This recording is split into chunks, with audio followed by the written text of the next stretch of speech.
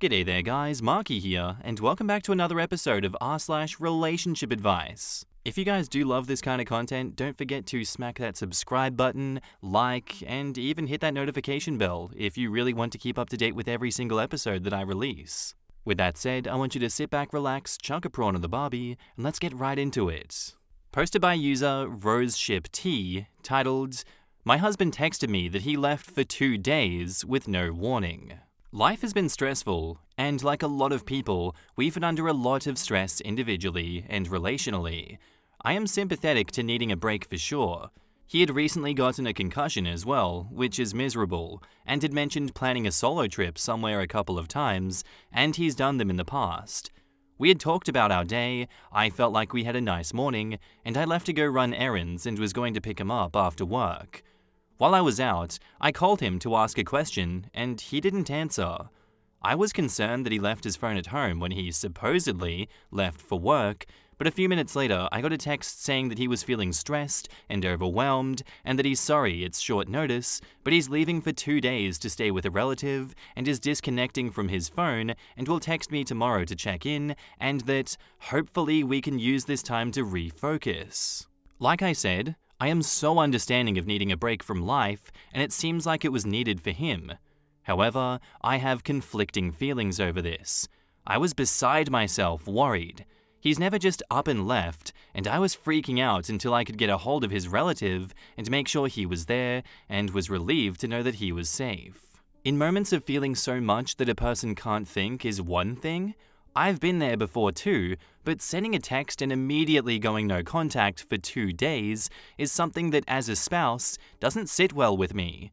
If he had called instead of texted, or even called later in the day, maybe when he wasn't so overwhelmed, just to let me know that he was alright, it would have been a different story. So the next day when he checked in, he sent me a text saying he was sorry I was blindsided by the sudden decision and knows this is uncomfortable for me, and thanked me for giving him time to process.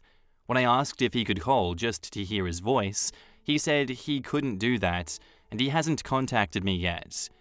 I know that when discussing mental health, it's important to prioritize the person struggling, and to say, "I'm upset he won't call me," might seem kinda shallow. But truthfully, if I'm trying to be in a partnership with someone who just walked out the door, this is concerning to me in regards to maintaining trust, which we have been working on in counseling. I want to be supportive and understanding, but this hurt like hell. He is in therapy, I am in therapy, and we were supposed to have couples counseling today, ironically, but that's not happening now. I just don't know what to do. I don't know how to go forward. I'm not okay with how the situation happened. I feel so hurt. Am I being inconsiderate? I need help. Please throw me any advice. I feel like I'm drowning. In the comments, check the bank records. Concussions and subsequent brain injuries are absolutely known to result in severe, if not debilitating, personality changes. I would consider this a strong possibility if nothing else explains it. I agree with this. Opie, has he seen a doctor? I've had a severe concussion and it wreaked havoc on my emotions and changed my personality. I was anxious all the time. I couldn't focus. It was impossible to think rationally. I couldn't control my emotions at all, and this was while under the care of a doctor. I did seek out therapy because I was having so much trouble regulating my emotions and mood. As much of a red flag as this seems to normal people without a head injury, please cut him some slack. Head injuries are confusing, scary, and everything is overwhelming. I know it's hard, but try to be supportive. He's literally not in his right mind. OP replies, when asked today, he swore he's been feeling the exact same overwhelm before his injury, and it isn't that. I am inclined to agree with you, as there has been a subtle shift from my perspective. Regardless, if he doesn't feel like that's the issue, then all that is in store for me is to hope that he would have realized soon and make adjustments, in the best case, for the sake of the relationship, realize later after he's better, and then I guess I get the satisfaction of being validated, or else I'm stuck with someone whose brain is too broken to act in a way that is tolerable. So I feel like the ball's in his court on that one. This sounds like it is unacceptable. I would expect this from a high school relationship, not a marriage. I don't know why you're being downvoted. You're absolutely right.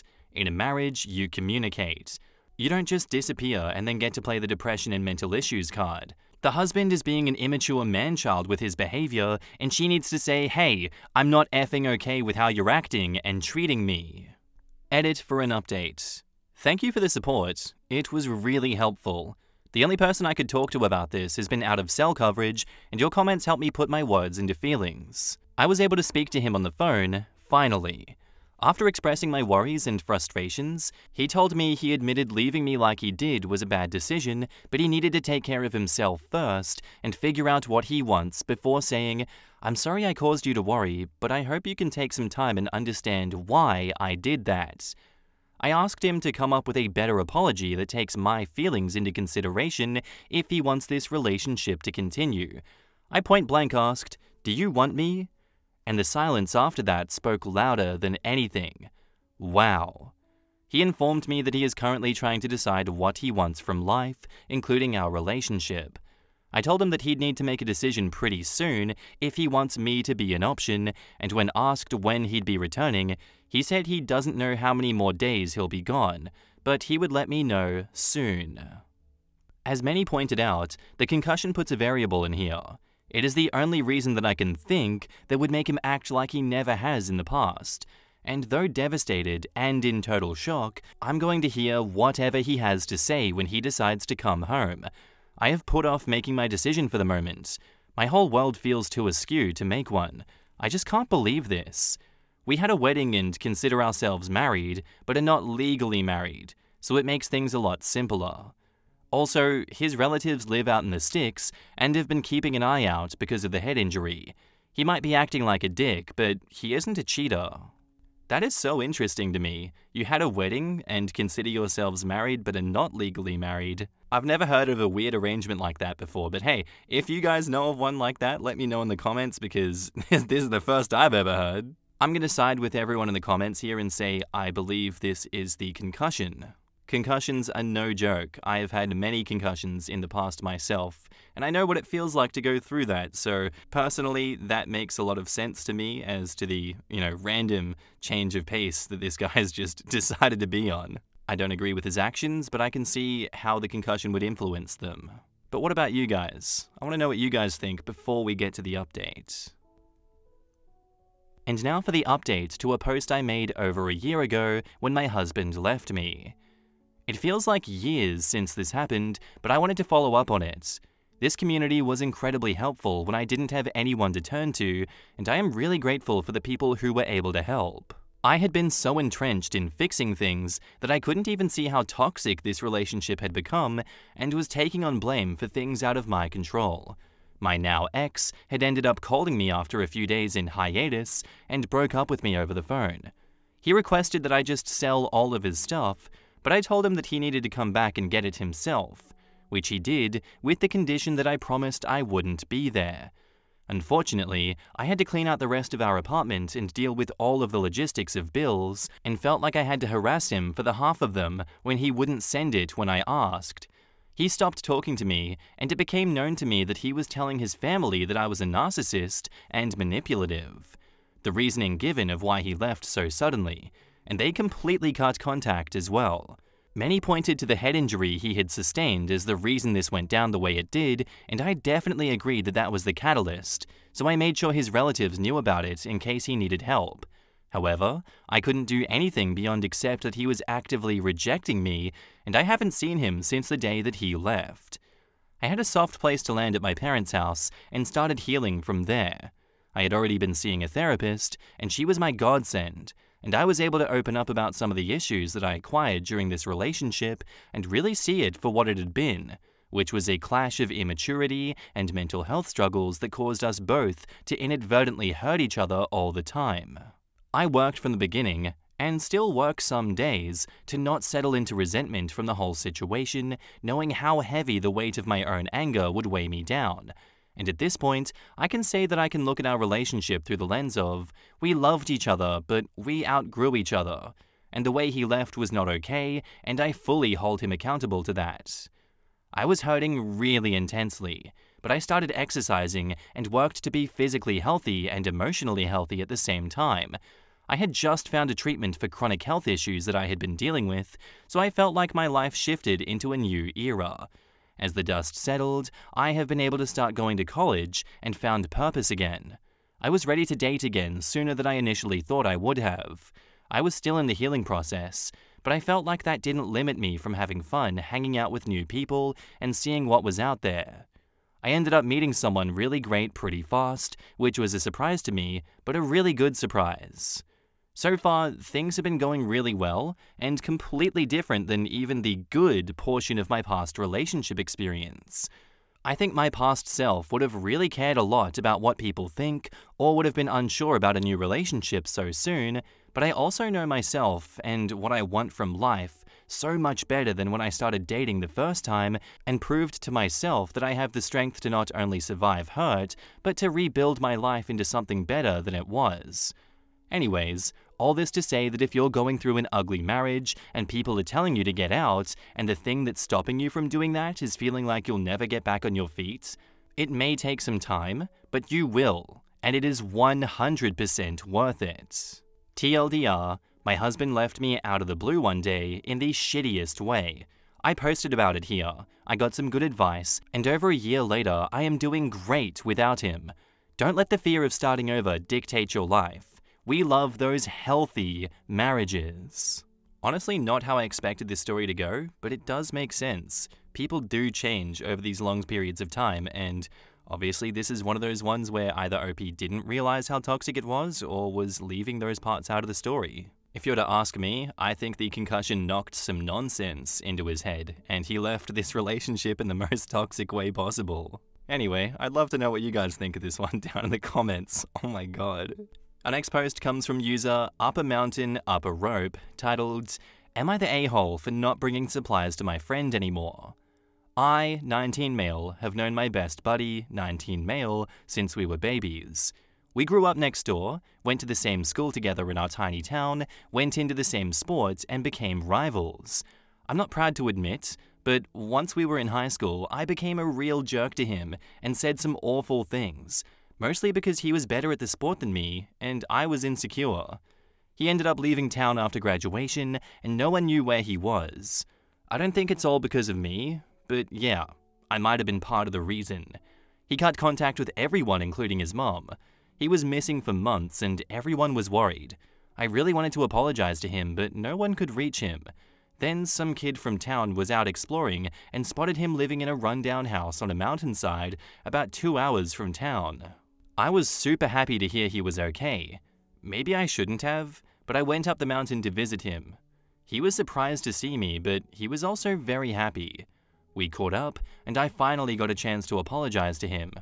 It was like old times, and we rekindled our relationship even better than before. When I first visited, I saw he didn't really have much to eat or drink up there, so I started making a trip to bring him supplies every other month. It's close by, but it's hard to get up there. There's no road to drive up there, so I have to walk for a few hours. But it's been a year now, and I'm getting kind of tired of it. His mum cries about missing him all the time. She can't make the trip up. I missed a month because I got sick, and then had to make up work days. He was kind of annoyed about it, and snapped at me because he was running low on supplies, but I'm getting annoyed that he insists on living up there. I told him he's hurting his other friends and family by keeping his reclusive life, and he needs to stop being so selfish and come back to society. It was hurting me that he wasn't taking care of himself. He looks like crap, and I always worry about what shape he will be in when I arrive next. I also told him I was getting sick of going up a mountain every 2 months. He told me he didn't ask me to, and I was the one who volunteered to do it. I told him fine, I would stop, because I didn't want to enable him to keep living away from everyone else, and I haven't been back up the mountain since. I feel really bad. Everybody in town is telling me I should resume bringing him supplies and the gifts they make for him because everyone knows when my trip is coming up. He's kind of a local hero from our sports days.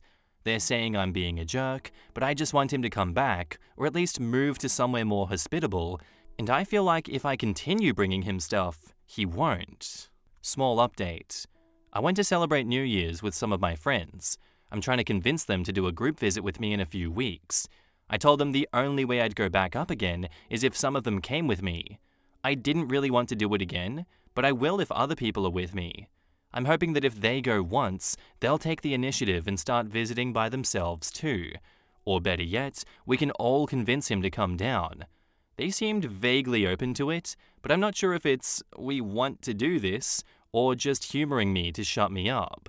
Honestly, I'm gonna go with not the a-hole for this one. If he wants to roleplay as the Unabomber or John McCandles, he can do that all he likes, but not on your dime. This guy's a grown-ass man. If he can't learn to live off the land hours out in Whoop Whoop, then what are you doing enabling him? Especially if you don't want to anymore.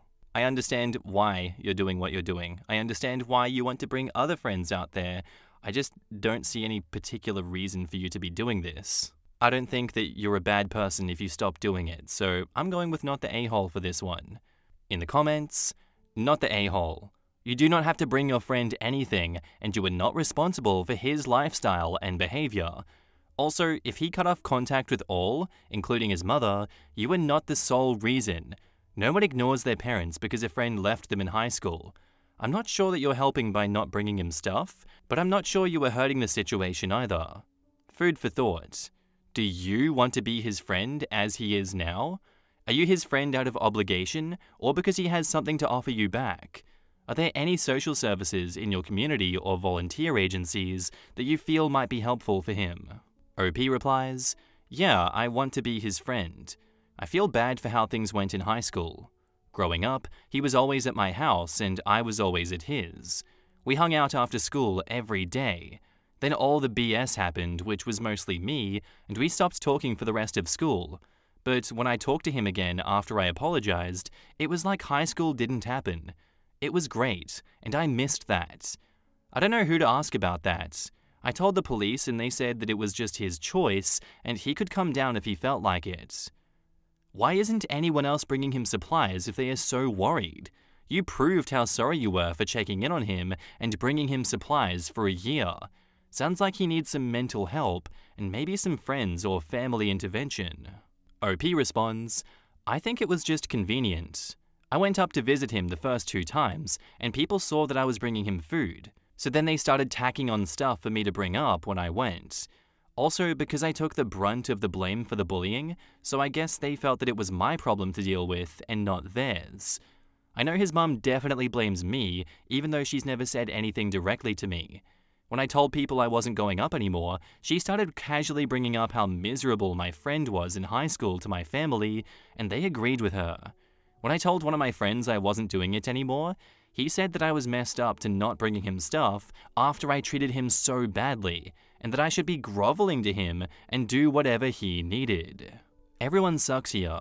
You should provide more info on how you were a real jerk to him, because this sounds like serious bullying if it's potentially the reason for going that reclusive.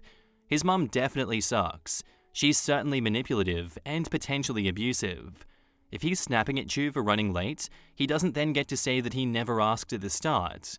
Everyone who is asking you to do it could try to do it themselves. If he wants to live a reclusive life, that's his choice, but he needs to deal with the consequences. OP replies, I told him I didn't want to be friends with him anymore, and I started calling him a loser.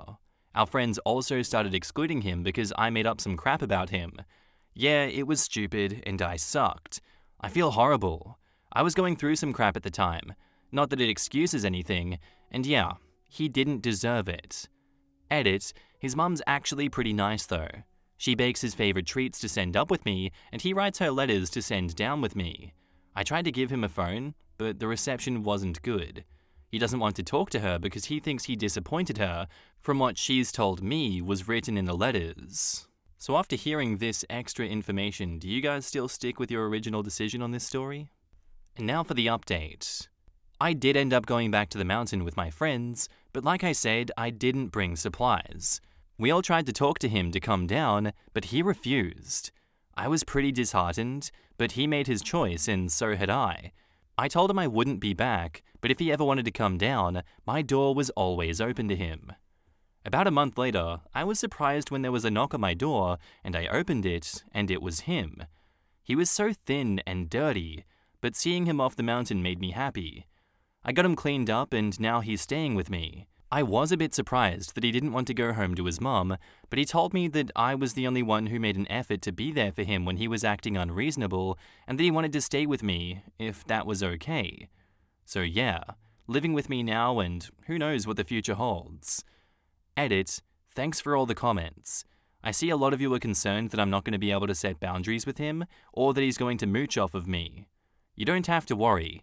My grandpa set me up with a really good job at the local gym in our town, and I'm making good money and living by myself. I have enough to support the both of us for now, and really, I don't mind him staying indefinitely. Giving him a safe space to recover is all I want for him right now, and we can worry about the rest later. We got him set up with a therapist online that will be seeing him twice a week, and I'm hoping it will help him. I may be a little over my head when it comes to my mental health issues. I don't know how to help him myself, and I don't know when to ask him questions or when to back off. I don't want to make things worse, and I'm a bit scared to talk to him about the past, but hopefully the therapist can help him. I also urged him to call his mum. He claimed he will sometime this week. And OP mentions in the comments what possibly could have caused his friend to seclude himself from everyone else in the first place. I've tried to gently ask about why he did it. The most I've gotten from him is that the attention got to be too much for him and he didn't like it. He was pretty popular around our small town, but I wouldn't say he was famous or anything. Like, the local news interviewed him and the whole team a couple of times, and he'd be recognized by people. I don't know why he couldn't have just moved out of town, or if I'm getting the whole truth from him, but I don't want to drive him away by asking too much. Yeah, very interesting situation, that one. I don't know all the answers either. Just like that first story, it seems as though there's a lot of context that's being left out. But yeah, much like over a quote-unquote relationship, people change. Fame can get to people, even if it's only very, localized fame. Perhaps something snapped inside and he just felt like he needed time to himself, especially given the situation with OP and all the bullying. That does damage on a person's psyche. What do you guys think of this one? I'm still sticking with OP's not the a-hole for this one, and I'm glad that they did go out despite my advice to not go and help the friend in the woods. Alright, and that's where I'm going to leave the episode for today, guys. I do hope you enjoyed it. If you did, obviously let me know what your thoughts on the video are down below. With that said, I hope you guys have a lovely day, night, sleep, whatever you're up to, and I'll see you in the next episode. Bye.